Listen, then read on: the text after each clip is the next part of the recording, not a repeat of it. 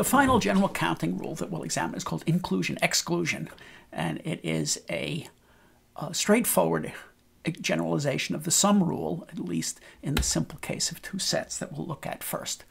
So we're going to look at the 6042 example of applying inclusion-exclusion. But let's begin by stating what it is. So the sum rule says that if you have two sets A and B that are disjoint, no overlap between A and B, then the size of A union B is equal to the size of A plus the size of B. Well, that's obvious. We took that as a kind of basic axiom. But what if they're not disjoint? Suppose that A and B overlap, and there's some stuff in here. That's the intersection of A and B, where there are points in common.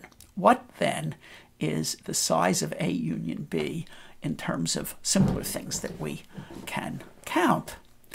And the answer is that the size of A union B is the size of A plus the size of B minus the size of A intersection B. Now, the intuitive reason for that, and it's not really very hard to make a precise argument, is that when you're adding up the elements in A, you're counting all the elements in the intersection once. And then when you add in the elements in B here, A plus B, you're counting all the elements in the intersection a second time. The ones that are in A minus B get counted once. The ones that are in B minus A get counted once. But the ones that are in A intersection B get counted twice. So to get the right count, I have to subtract the size of A minus B, so it's only counted once in the total formula. And that's an intuitive explanation of why inclusion-exclusion formula holds for two sets. Let's apply it. And I'm going to look at an example where we're looking at digit permutations, and I'm going to look at permutations of the 10 digits, 0 through 9 inclusive. There's a standard one where they're listed in order, and there is just a random seeming permutation of the digits 0 through 9. Notice that the 1 and 3, the 2 is sort of out of order, the rest are in order. Now, what I'm going to be interested in is those permutations where certain patterns appear. So first of all, let's note that the number of permutations we know how to count. It's 10 factorial. I'm interested in how many permutations have a consecutive 6 and 0, a consecutive 0 and 4, or a consecutive 4 and 2. In other words, two of the consecutive numbers that appear in 6042. Well, the first one does not. There's no 6004 or 42 in this list.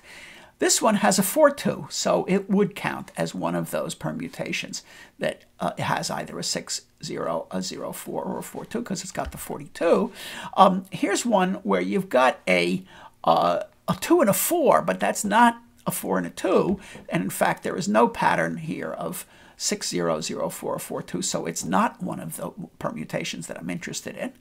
On the other hand, here's one that's doubly good. This is a permutation that has both a 04 in it and a 42 in it. So it would be one of these permutations of the kind that I'm looking for that has at least one of the patterns 6004 or 42. Well, if I let P sub x be the permutations with the subsequence x, then what I'm really saying is that this one with a 42 in it is in P42 because it's got the 42 pattern. This one with a 04 and a 42 in it is in the P04 set of permutations with the pattern Z04 intersected with the set of patterns that have a 42 in it. So that's what that one illustrates. So what we're really asking for then is the union of three things, the union of P60, P04, and P42.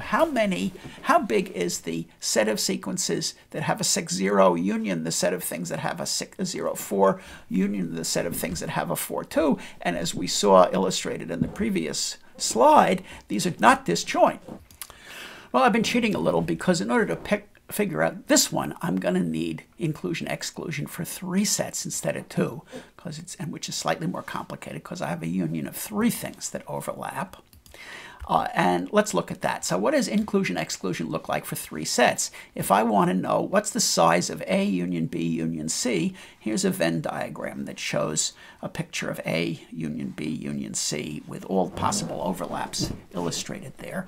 And the formula turns out to be you add up A, B, and C. You add up the size of A, the size of B, and the size of C. Yeah?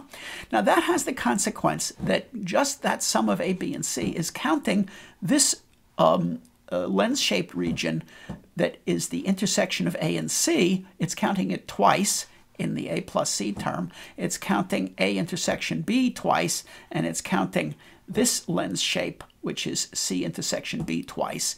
So in order to get the sum right, I'm going to have to subtract one occurrence of A intersection B, one A intersection C, one B intersection C, so that those items are only counted once in this sum. And then, in fact, if you look at this region here, this sort of rounded triangle region, which is the intersection of A with B and C, that one is actually getting counted 3 times. All 3 circles overlap it. So when I add in A, and I add in B, and I add in C, every one of those points there is being added 3 times.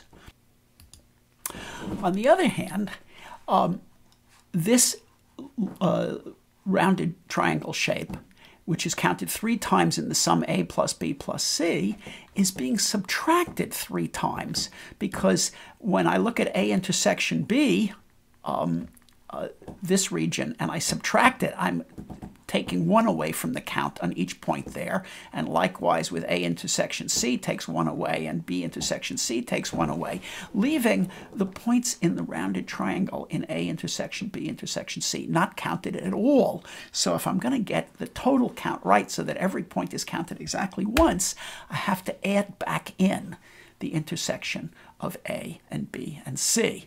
So that's an informal explanation of how the inclusion-exclusion formula works for 3 sets. We'll look at ways to rigorously prove inclusion-exclusion for an arbitrary number of sets shortly, but not in this segment. Let's go on and apply the inclusion-exclusion rule for 3 sets to the example of digit permutations with the pattern 6, 0, 0, 4, and 4, 2. And the way to remember this is that the intersections of an even number of sets occur negatively. The intersection of an odd number of sets occur positively. And of course, a single set can be thought of as just an intersection of one set with itself. And so it's also odd and occurs positively. All right.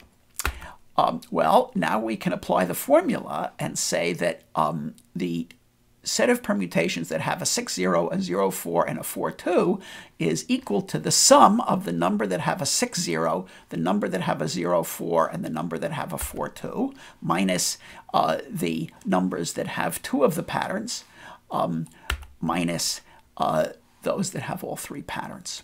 And let's count these individual intersections and sets of permutations separately. It turns out that each one is easy to count, which is a typical situation, which is why inclusion-exclusion is a valuable principle, because this thing that is harder to count can be broken up into counting a bunch of other things, intersections, that are often easier to count, and they will be here. So let's begin by looking at P60. P60 is the set of permutations which consist of which have a 6, 0 in them. Well, to count them, we can think about it this way. Think of the patterns with a 6, 0 in them as a permutation of 9 items, the digits 1 through 5 and 7 through 9, and the object 6, 0 that you can place anywhere, but it's got to be lumped together. So there are really 9 possible permutations of these things. 8 of them digits, and 1 of them is this pair of digits, 6, 0. And the number of those permutations is equal to the number of permutations with the pattern 6, 0. So the answer is there are 9 factorial permutations with the pattern 6, 0. Same, of course, applies to P04 and P42. The number of permutations with a given 2-digit pattern is 9 factorial. Okay, what about P60 intersection P42. Well, you can think of this as the same way. You can think of this as saying, okay, I've got an object 60, I've got an object 42, and I've got the remaining digits 1, 3, 7, 8, 9 to permute, and the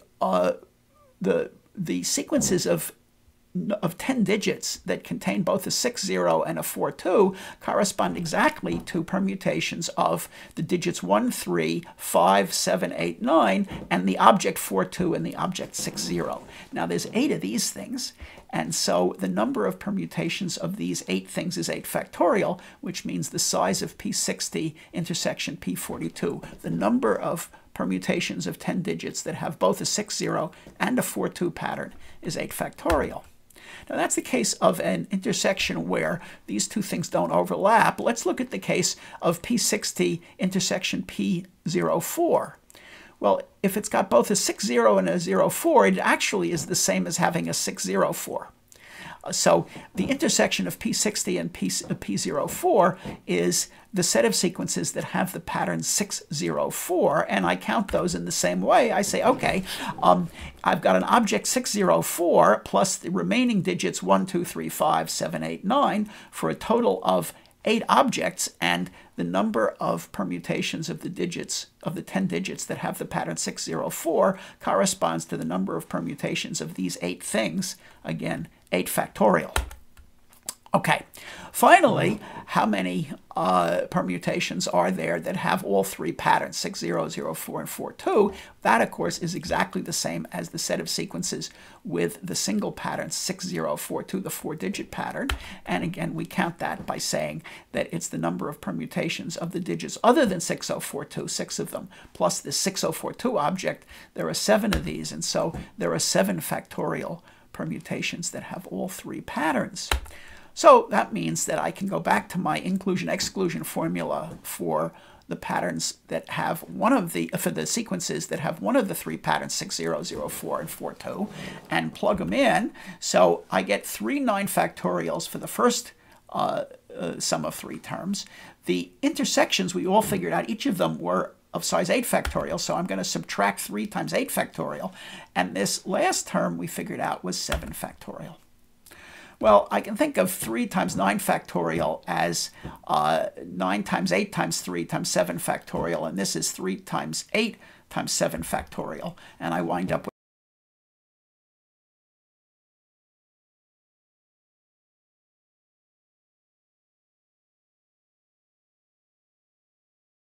72,720.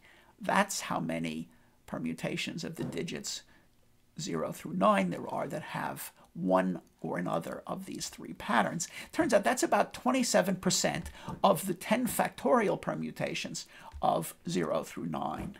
So that's the significance of this, of applying this disjunction of constraints, this union of having either 60, 04, or 42.